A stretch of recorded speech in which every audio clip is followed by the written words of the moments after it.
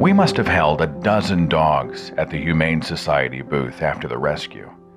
One of them, the last one we held, was a Chihuahua Yorkie mix, just over 3 pounds, 8 years old, hair overgrown and matted, malnourished, exhausted from the ordeal he'd been through, and obviously frightened at this strange new world he'd been thrust into.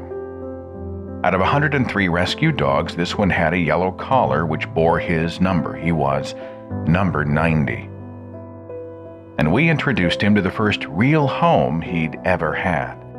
We threw away the yellow collar, and we gave him a name. We called him Henry.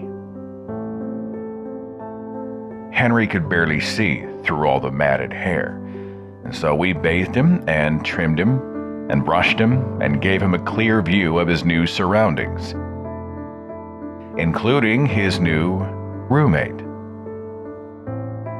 We had the veterinarian look him over thoroughly, and he was still so exhausted and overwhelmed by everything he'd been through, he almost fell asleep right there, standing on top of the vet's table.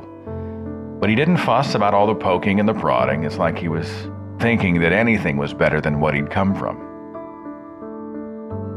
Henry had a lot of anxiety.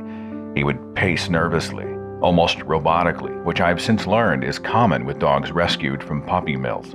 It's like he was making sure that we weren't going to leave him. We weren't going to abandon him. We were always within his field of vision. He always had to be touching us. He would put a paw up or lean up against us or just climb up and collapse in our laps, keeping us close. The blended family thing didn't exactly get off to an amazing start. For the first time, our existing dog got an education about that little thing called sharing.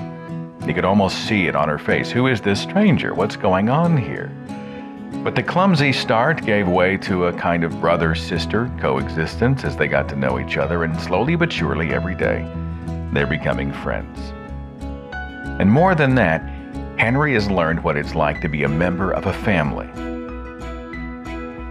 I won't try to tell you about everything that's happened over these past few weeks. I think Henry's face pretty much says it all.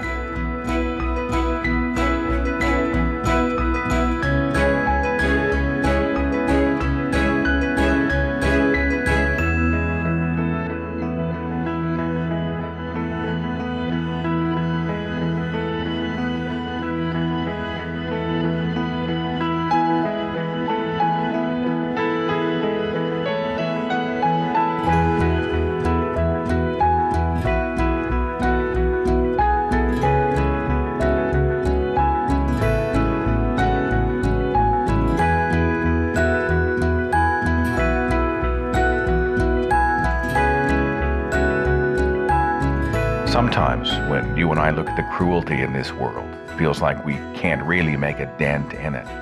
It's just too much. Our contributions are just too little. And then you see stories like this one. You see little number 90, and you realize that there really are no little things. Just a little time, a little care, a little love can change someone's world. And when you least expect it, they can also change yours.